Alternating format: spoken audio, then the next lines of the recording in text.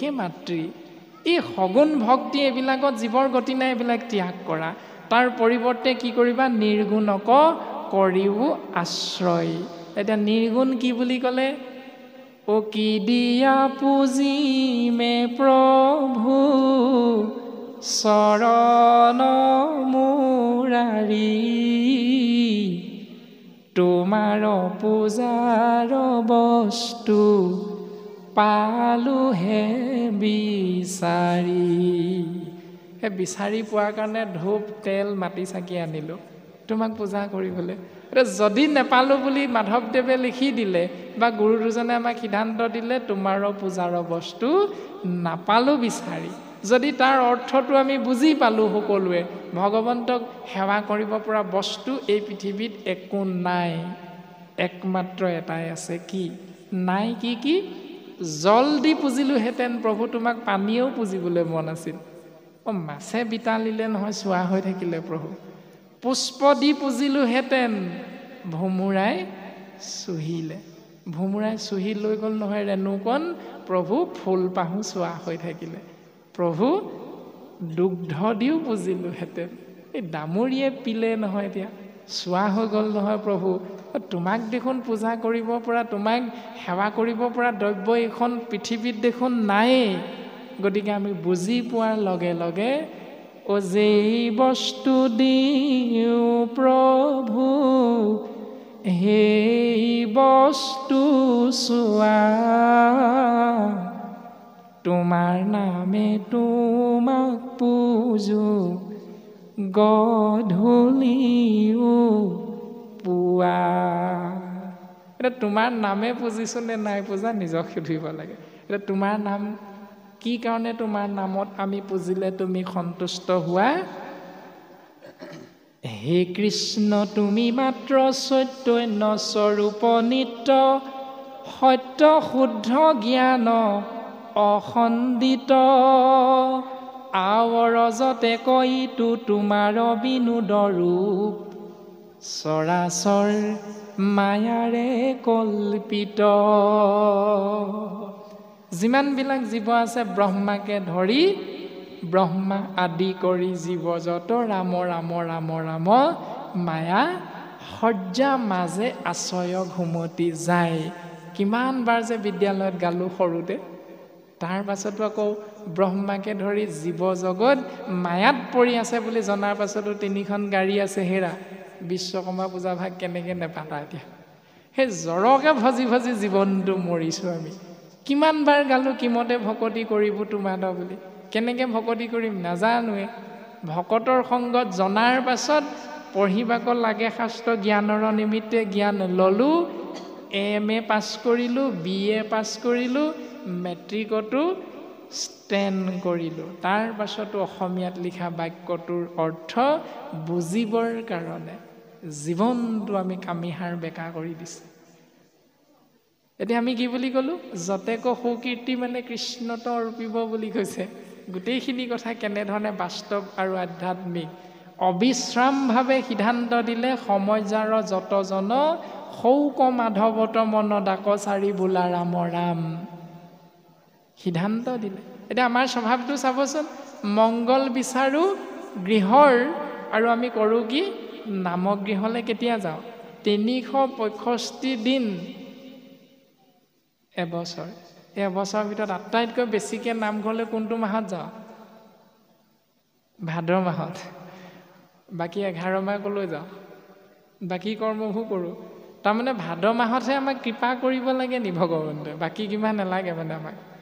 এইটো নিজক সুধিব লাগে। ভাদ্ৰ মাহত যিধৰণে আমি নামগৃহত কৃষ্ণ নাম শ্ৰৱণ কীৰ্তন কৰোঁ, তদনুৰূপ প্ৰত্যেক দিনাই প্ৰত্যেক মাহতে আমি ঈশ্বৰ কৃষ্ণৰ সেৱা কৰিবলৈ যাব লাগে। হয়, গোটেই দিনটো নোৱাৰিলোঁ, কি হ'ল?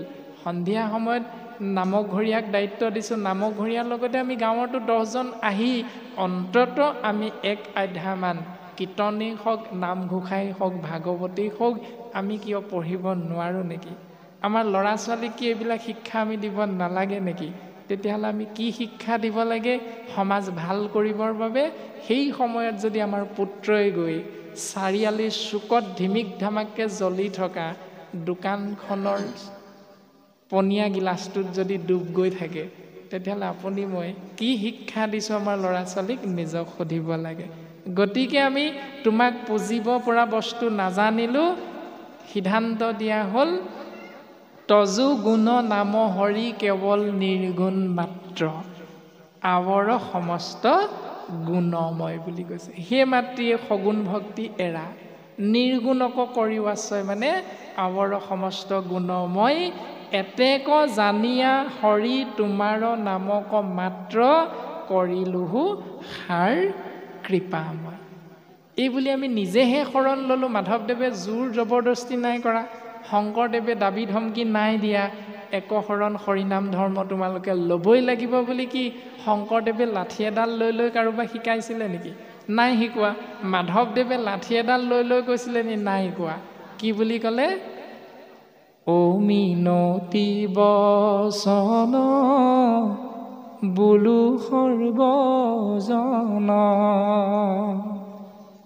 এই শিক্ষকলে ছুটি বিচাৰি আবেদন লিখিছিলোঁ নহয় বিদ্যালয়ত।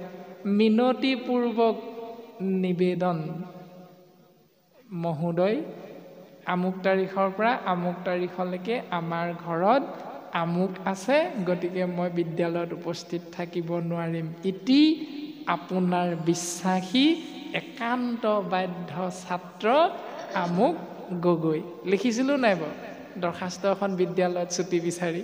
লিখিছিলোঁ। গতিকে সেই দৰখাস্তখন লিখোঁতে যিধৰণে ইতিত লিখিছিলোঁ আপোনাৰ একান্ত বাধ্য ছাত্ৰ, শৰণ তেনেকৈ লৈ আছোঁ এতিয়া আমি সমস্তজনে। মাধৱদেৱেও দাবী ধমকি দিয়া নাই, শংকৰদেৱেও দাবী ধমকি দিয়া নাই। মিনতি বচন মিনতিপূৰ্বক সবিনয় নিবেদন সেই সুধীবৃন্দ তোমৰা সবে শুনাচোন। কি শুনিবা? শুনিও শাস্ত্ৰৰ মৰ্ম। শাস্ত্ৰৰ মৰ্ম কথাটো শুনাচোন। বোলে কেতিয়া শুনিবা? নিজক সুধিলে শাস্ত্ৰই তৎক্ষণাত উত্তৰ দিব আপোন কুশল। কেতিয়া কেতিয়া?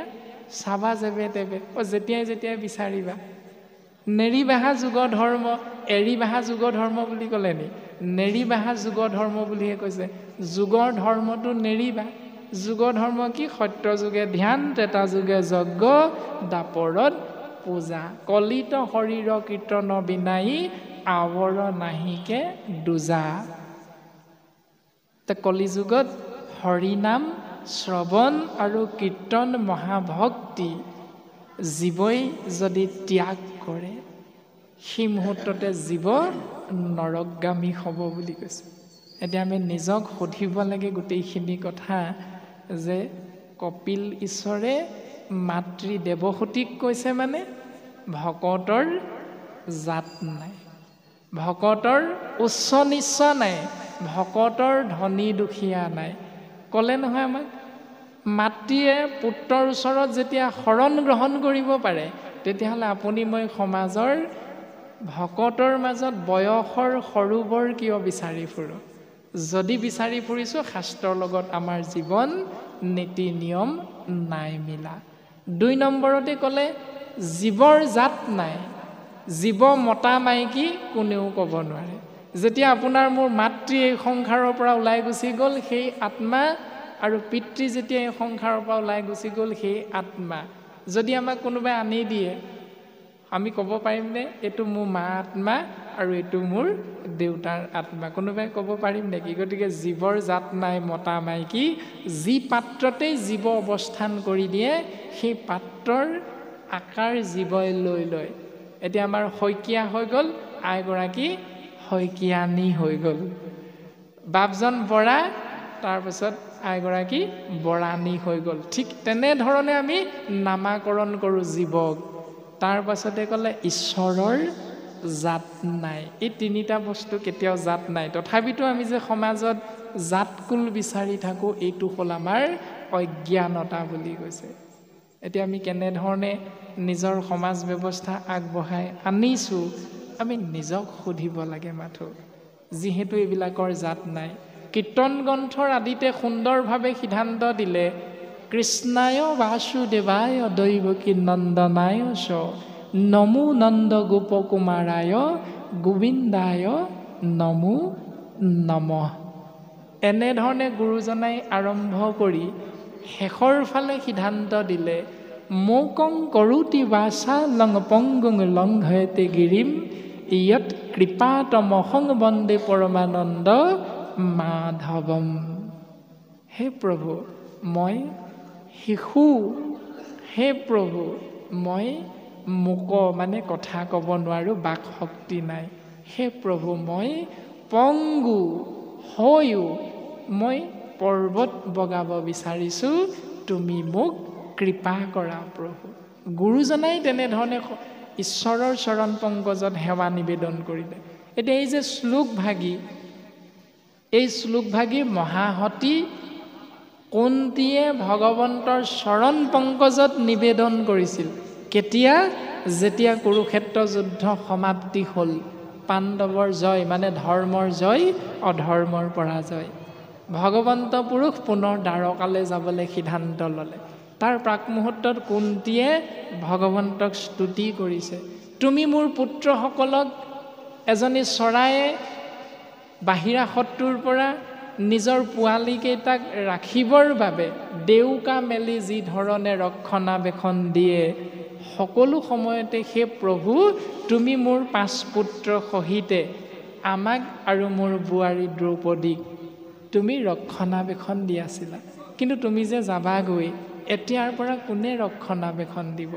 এই বুলি কৈ মহাসতী কুন্তীয়ে স্তুতি কৰিছিল ভগৱন্তক। যেতিয়া কুন্তীয়ে স্তুতি কৰিছিল তেতিয়া কুন্তী সধৱা আছিল নে বিধৱা আছিল? আমি সকলোৱে জানো তেওঁৰ স্বামী পাণ্ডু এই সংসাৰত নাছিল, তাৰমানে তেওঁ বিধৱা আছিল।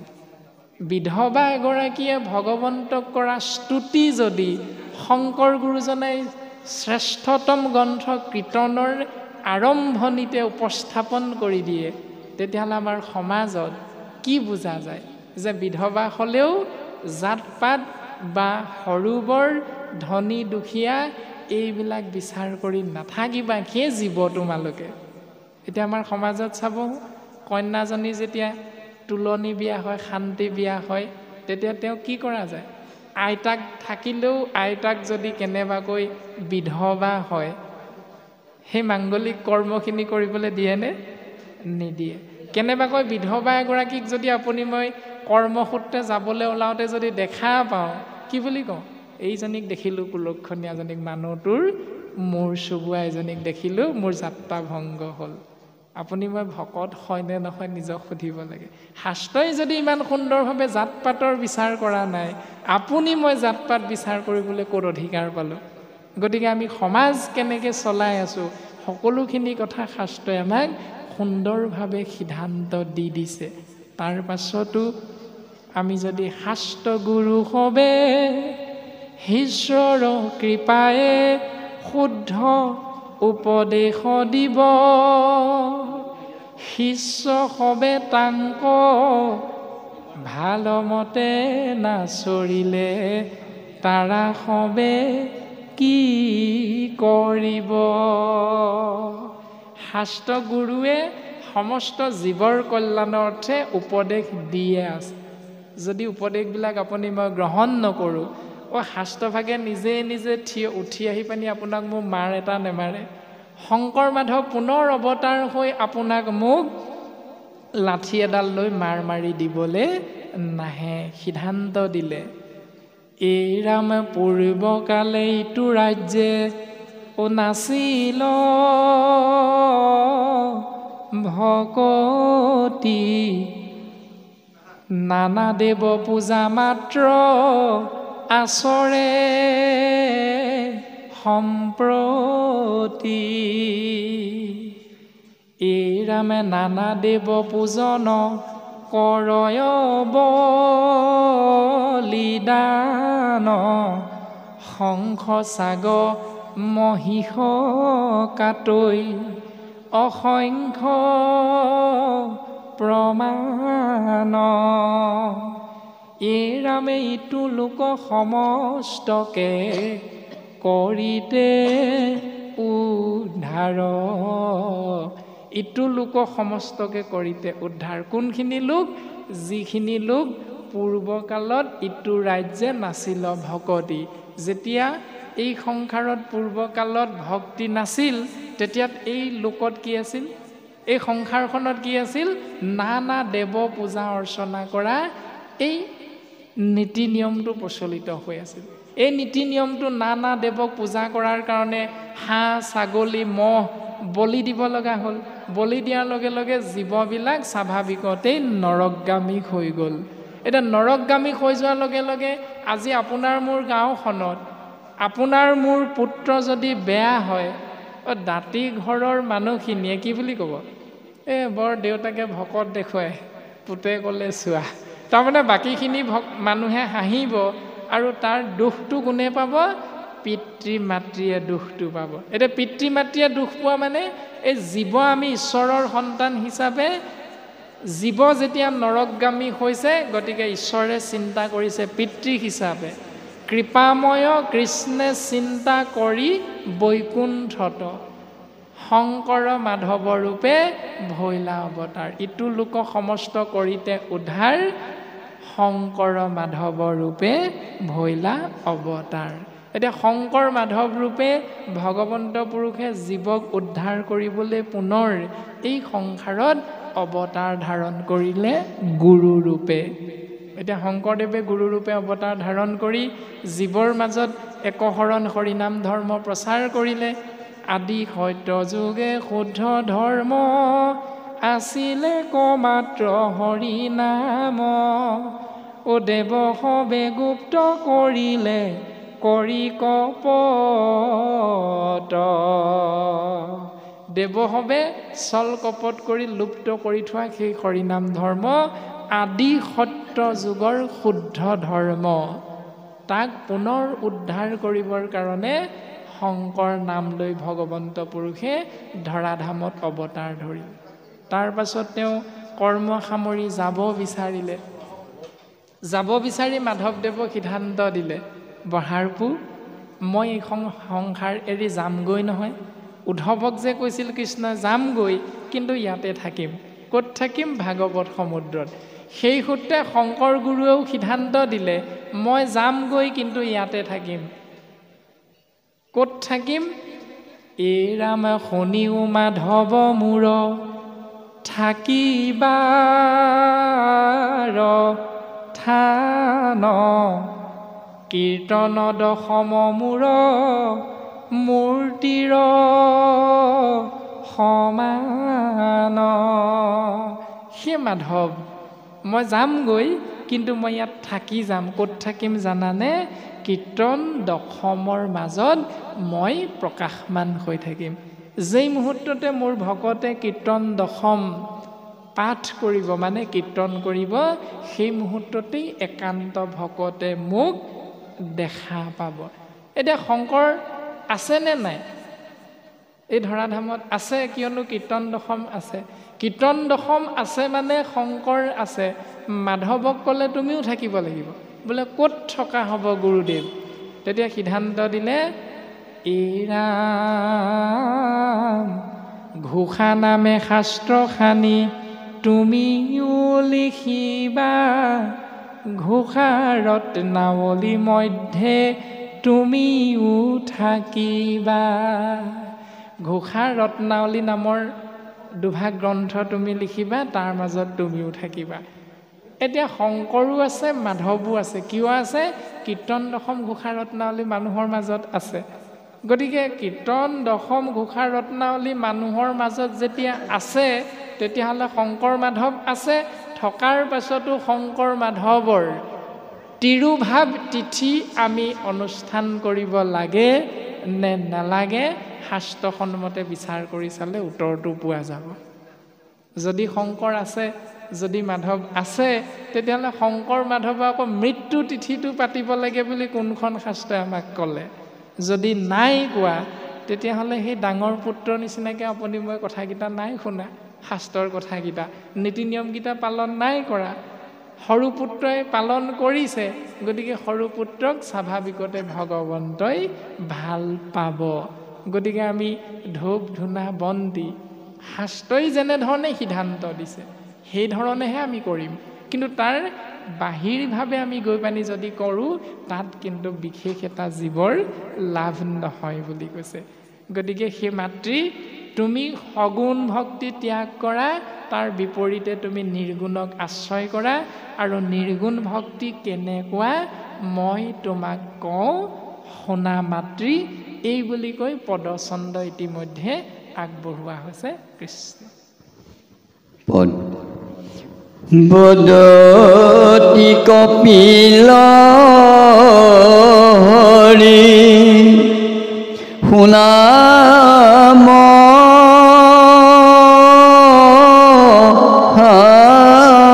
সতি একবিধ মাত্ৰ পুনু নিগুণ